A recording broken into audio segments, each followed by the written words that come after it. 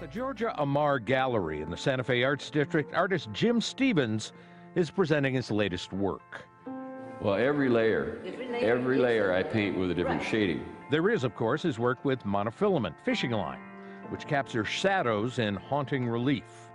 But then there is his latest work, which he calls abstract linear, where the negative space of a piece of artwork and the positive image are separated on two boards, giving the viewer a new perspective of the art. And there are actually two paintings on two different panels. And the abstract linears are created by a realistic painting on a clear panel. And then to work with that, I create an abstract on a Comatex panel. When the two are combined, the abstract panel in the back actually creates all the shading you see in the realistic portrait. It's amazing to see and an amazing visual effect. All the more so given how Jim must work.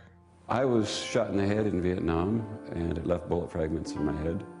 And 23 years after I was shot, I was teaching at the University of Colorado, and a bullet fragment in my head moved, caused a stroke in my visual cortex, and I lost my eyesight in 30 minutes.